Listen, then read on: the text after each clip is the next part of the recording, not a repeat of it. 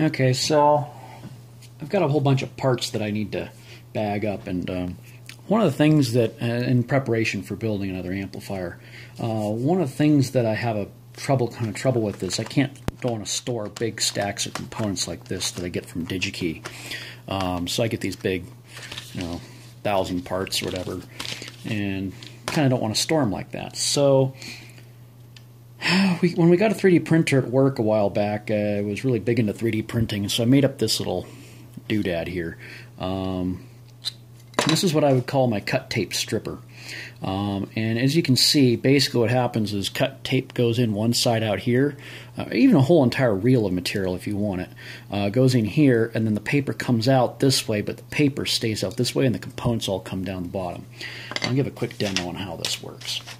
So, take my parts, and I will make sure I can see this here. This going through. Find my tweezers wherever I put them, because I just cleaned up for the video.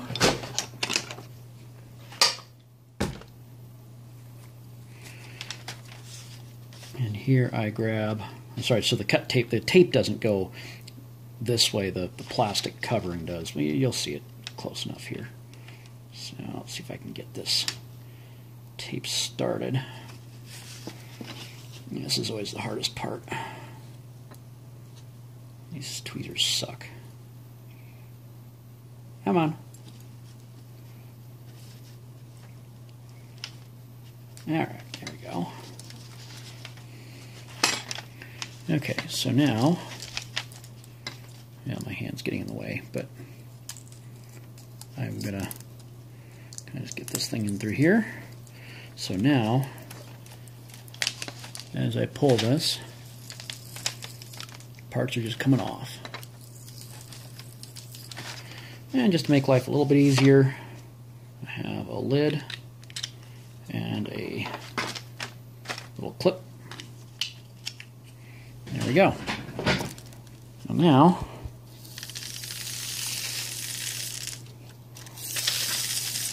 I'm going to take all the components off the tape. If I lose a few, no big deal. Kind of get rid of this stuff. Helps put that over the edge of the desk or something like that. There we go. Now I've got 783 51 kilo ohm resistors.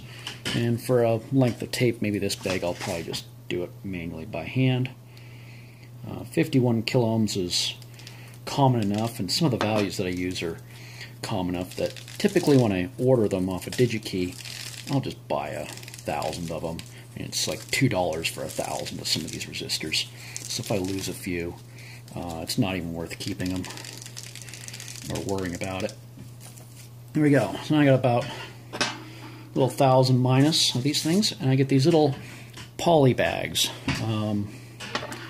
Probably more famously used for drugs, but as we've often joked at work, if we were drug dealers, we'd be dealing in 0603 components.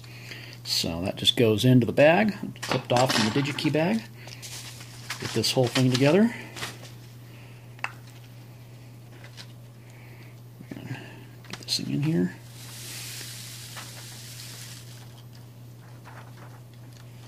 There we go.